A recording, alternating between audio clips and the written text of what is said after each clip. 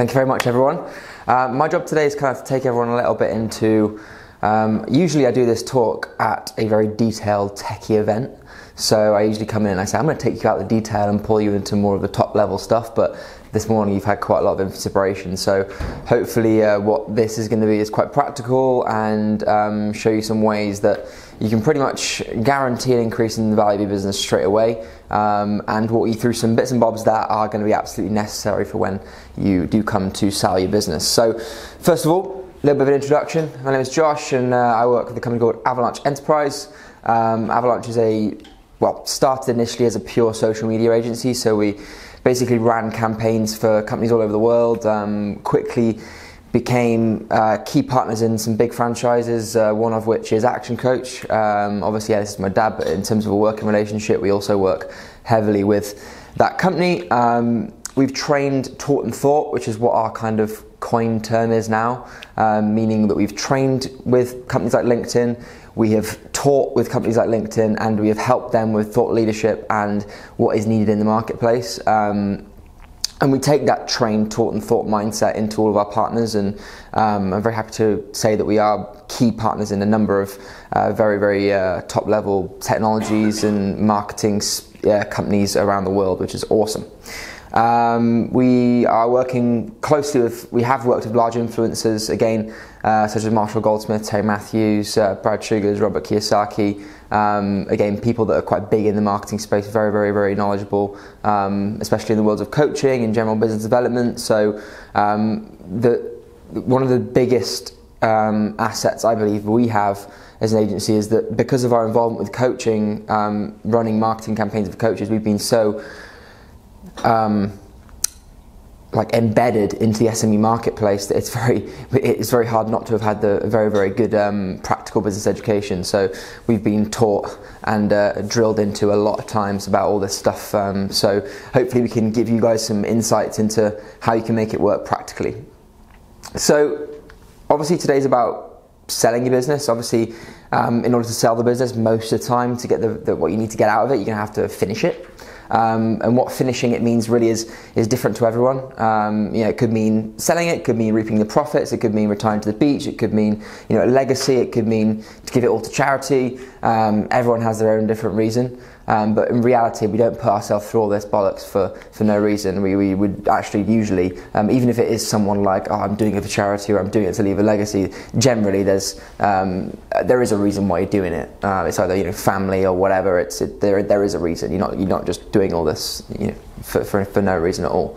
It's relatively painful. I'm sure you can all agree. I have a great picture actually on my Instagram, so if you get a chance to go and check that out, it shows the life of an entrepreneur as this weird, crazy peaks and troughs, and different kind of sayings at different stages. And my girlfriend actually says it to me often, that she's like, "Don't worry, tomorrow you'll be on a peak," because it's kind of just absolutely natural that you're up and down, up and down, up and down.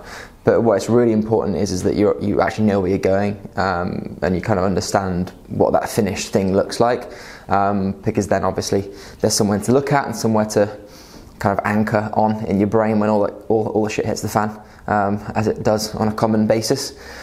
You've heard this phrase this morning: a good business is a commercial, profitable enterprise that works without me.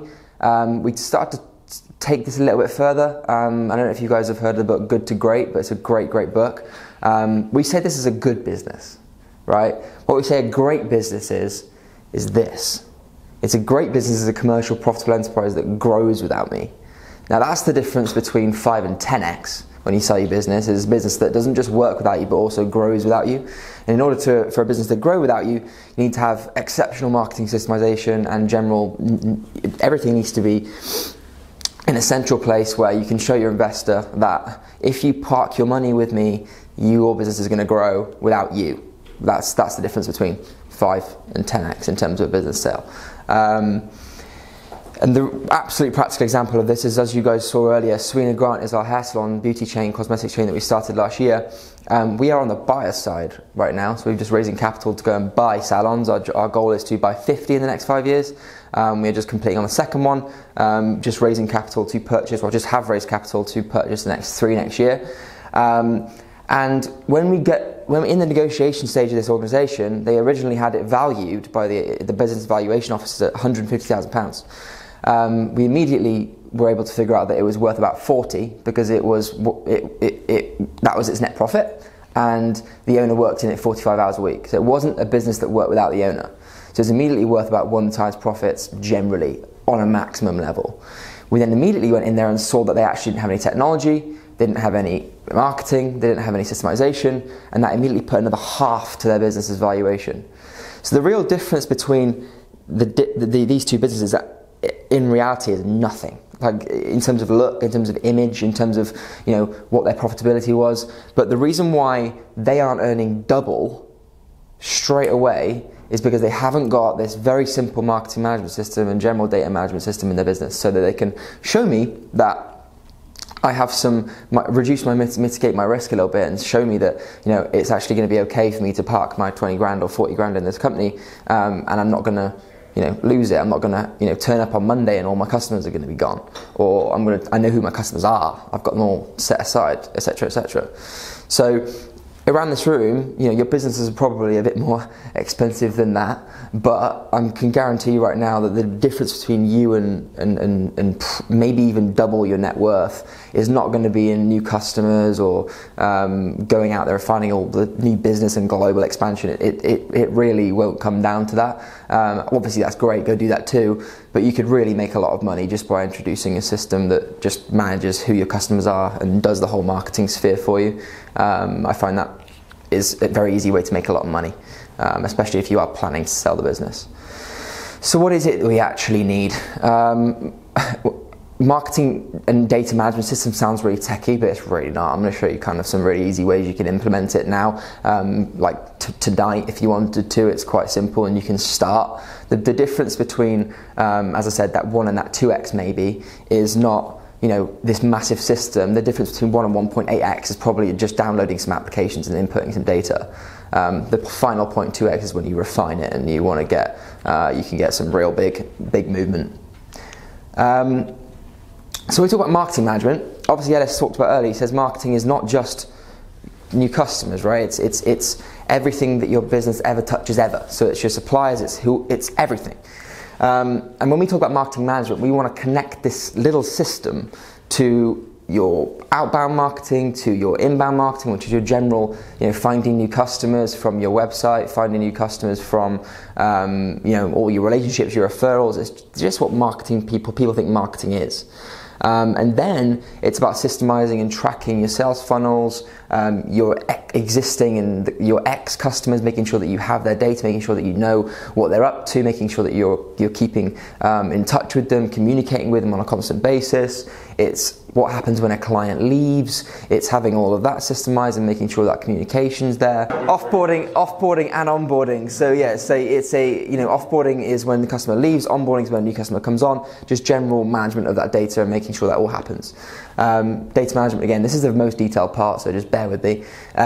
Data management is detail, so it's again making sure that you've got a central place where your marketing is, you can look at your marketing, it's integrated with your website, it puts a value on your customers in terms of average sale, in terms of how many times they're purchasing from you a year, communication, segmentation, tracking all sorts of stuff they're doing on your website, and of course client profiling, which is my favorite one. So understanding who your client is, and going into detail around things like what their birthday is, or why they're purchasing from you, or what kind of is their favorite color, and depending on the kind of business you can kind of go into a lot of detail on that. In Serena Grant, we've got about 25 different things that we learn about each customer. So when they've been in once, they'll get an email that says, please fill out this. We want to give you your own personal experience. They'll tell us their hair color, where they went before, what their aspirations are, what shampoo they use, what gel they use. And all that stuff just means that when I go to an investor, I can say, I've got 500 customers. Here is all their client profile. I know exactly what they're doing on my website because I've got their email and I can track it. They're all segmented into whether they've got blonde hair, brunette hair, They're being communicated with on a constant basis. I know exactly how much they spend with us on every time they come in. They're integrated. The whole system's integrated with our site again, so I can track it, and they're receiving marketing information based on their segmentation. So I can do it. That sounds really complicated, but I just literally very, very simple to do. And that alone will make you an absolute fortune, 100%. Because we've seen it time and time again. So just by integrating that, and that can be done in any business, you'll have customers, you'll have to sell something. It may not be as complicated as 25 different things, maybe just 4 or 5. But it'll enable you to segment and then get really targeted with your marketing, which is absolutely vital again. That'll help you with growing and making money. So how are we actually going to start doing this? That's a really important thing. Obviously, it's quite, you can get bogged down in the detail of understanding client profiling, all that stuff. But these 2 applications here will get you started. Have a look at them. They're really easy to use. If you want a discount on the actual software, just come and have a chat to me or Jacob. I think we get like a 25% discount because we're a certified partner of Active Campaign. Their support team is also very exceptional. So if you take a look at the system, it's basically a CRM system on steroids. So the idea is that it's a CRM system that will enable you then to basically run your whole marketing department from one place. And the reason why we love it so much is because then we can create automations and things like that, so that automatically, if a form's on your website or you come up with an offer, the system will recognize those offers, recognize those forms, and start segmenting it for you. So it'll say, if they click blonde on the drop down, for example, hair again, it'll automatically segment them to the blonde box. Or if you've got, with you guys, tax ranks over there, if it's executive over normal people or it's big companies, it'll start segmenting those for you and you can create lists and create all sorts of stuff. So if you really like to see things, detailed, do that. If you like to, we're not the most detailed people in the world, me and Jacob, so we don't do it to you. We could go a lot more detailed than we do, but it'll force you to think a little bit in terms of segmentation, which I think is absolutely vital. And again, super, super, super easy to use. Zapier, a little bit more complicated, but that's what's going to connect everything. So, people, you obviously in the room probably use Google Sheets, you probably use Google Calendars, you probably use different booking platforms, you probably use different quoting platforms or whatever. Go and have a look on Zapier and see if you can connect it together. Because we've done things like Google Sheets, for example. We were able to all of our spreadsheets now, whenever a new row is updated in the spreadsheet, that will trigger the CRM system and update the CRM system with that contact, whoever's in that contact field. So you think about that means there's huge amounts of time saved. And the idea with it is that it's all about systemizing the routine and humanizing the exception. If you can systemize your routine and all the stuff that takes ages and you think, wow, that's really not worth my time, you think, God, do I actually have to do this? You can probably automate it. If you want any help or if you've got any issues, just come and have a chat because we'll help you out with that in terms of what you need to do. Marketing is every single touch you have with anyone to do with your business ever. Again, thinking about your channels, thinking about your suppliers, thinking about your employees, your investors, your customers, your ex-customers. You can implement that kind of mindset right now. So one of the big things that we do is we're helping franchises that are absolutely in a bit of a rut because they don't have, they've got 200 franchises, for example, but then no one's saying the same thing, right? And this may be the same case in small situations is, you've got your employees, but no one's saying the same thing. You've got a franchise in Edinburgh that's completely different brand style to someone down in Sheffield or in Bournemouth, for example. So the idea is that you can go in there and with systemization, everyone talks the same thing, everyone's unified, and again, the business gets valued more. So just making sure everyone is on the same page, and on a small business, making sure that your marketing is exactly the same to your customers and your ex-customers, as well as your employees and your suppliers, will make sure there is no misunderstandings. You look like a legitimate operation. And again, what is this doing to your valuation? It's just helping and cementing that further. It's giving the investor, it's giving the buyer, it's giving that person the absolute understanding that you know what you're doing and you finished your business, basically. So again, value, value, value. I talked about this a minute ago, but I want to go back into it. Client profiling is probably the most important thing you can ever do in your life. And I know that some people around this are thinking maybe, I know who my customer is. You don't know everything, and you can. There's many things about that customer that you could know quite easily that would absolutely help you in terms of marketing. So segmenting them into the many different types of customer that you've got, or where they are in the world, or what kind of things they like. If you're a luxury business, you'd be thinking about what kind of clothes they wear, what kind of budget they spend. And having that information will dramatically change your ability to target market. You'll also save a lot of money because you won't be blasting it out there.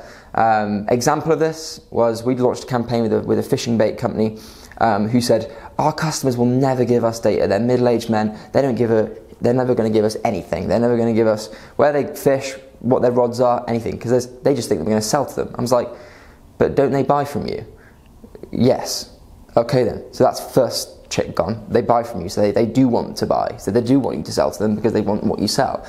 And two, the only reason no one gives you any data is because you haven't given them enough value. So hair salons, when we ask for an email address when they've purchased a haircut, they say no, about 70% of the time, because they don't want to give you it.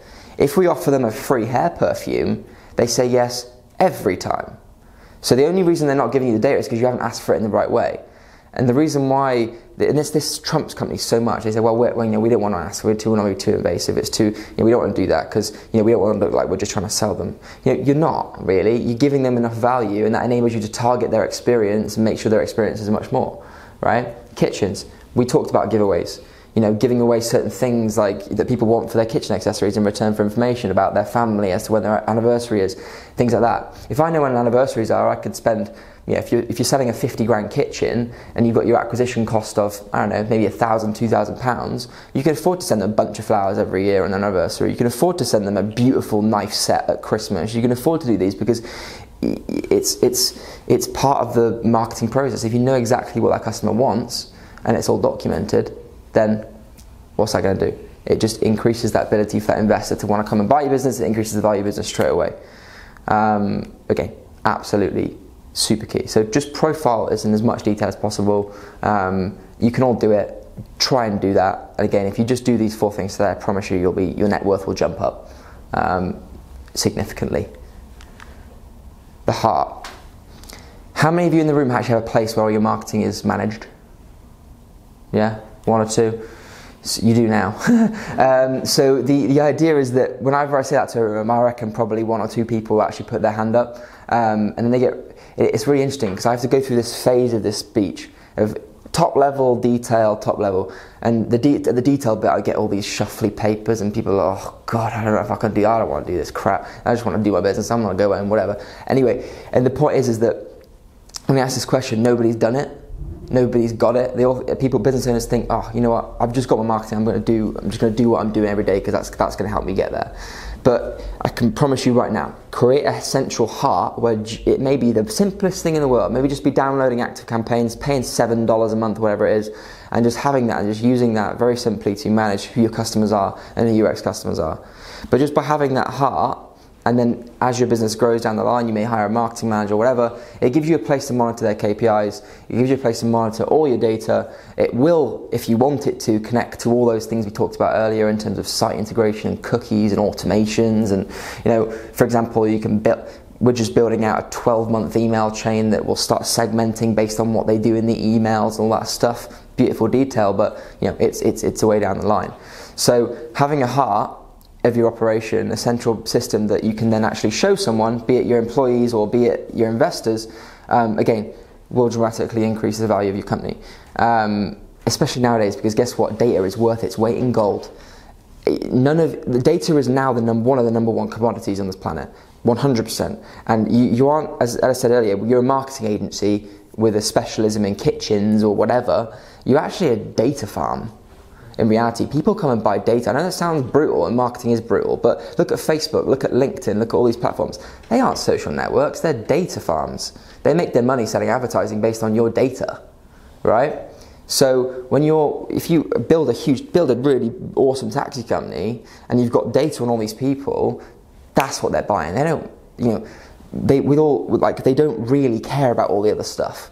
They care about data, how much money is that data going to make, and is it operationalized enough that it's going to attract more? And if you can prove that, and honestly, it's really not hard work. It just takes a little bit of time and a little bit of technology. And And guess what? And if you talk to Elish, he'll walk you through these heavily. But the business in reality is just leads, it's just conversion rate, it's just how many times they purchase from you a year, it's just the average sale value, and it's just margins. It's just 5 things. Every business can be broken down into these 5 areas. An essential system will help you build all 5. And if it doesn't help you build all 5 like on its own, which it probably will, it'll just give you a place where you can monitor that in detail and with ease. That's one of the things that we talk about all the time, is how difficult it is to actually measure this stuff. But just, if you have it and you can do it really easily, then again, it's just the amount of value you can generate in your company is insane. So what does actually, let's think about this, what does it actually show to whoever's buying your company? Or, you know, for example, if it's a new MD that you just brought in to run your company while you go on the beach, or it's your son or daughter that's coming in to take over the family company, or it's whatever, or your management buyout, it shows them that you are thorough, it shows them that you're innovative, and it shows you that you are strong. So that when you're managing them and you're managing their expectations, you're keeping them to their KPIs, you look legitimate, you look strong, and it gives you a place where, as Ellis said, you're sat on a deck somewhere looking at the budget. You can also just check in your marketing system and see how it's running, and see how much you've spent, and see how much last month the average sale went up in value, or see if it went down, because it'll be right there in front of you. Absolutely 100% the most important thing you could do. If you want any help with that, let us know. We build those systems every day. I do honestly believe that you can go away and build the simple system, you know, on your own. But when you want to get to the complicated aspects, just do that. Because again, we can build out some amazing automations and stuff that should, you know, automation sounds crazy, like it's some kind of like Terminator thing. It's not. It's systemizing the routine and humanizing the exception. So we still want to keep you human, because that's what makes you and your business you. But at the same time, business has to work and grow without you as well. So that's it. Awesome. Thanks very much, guys.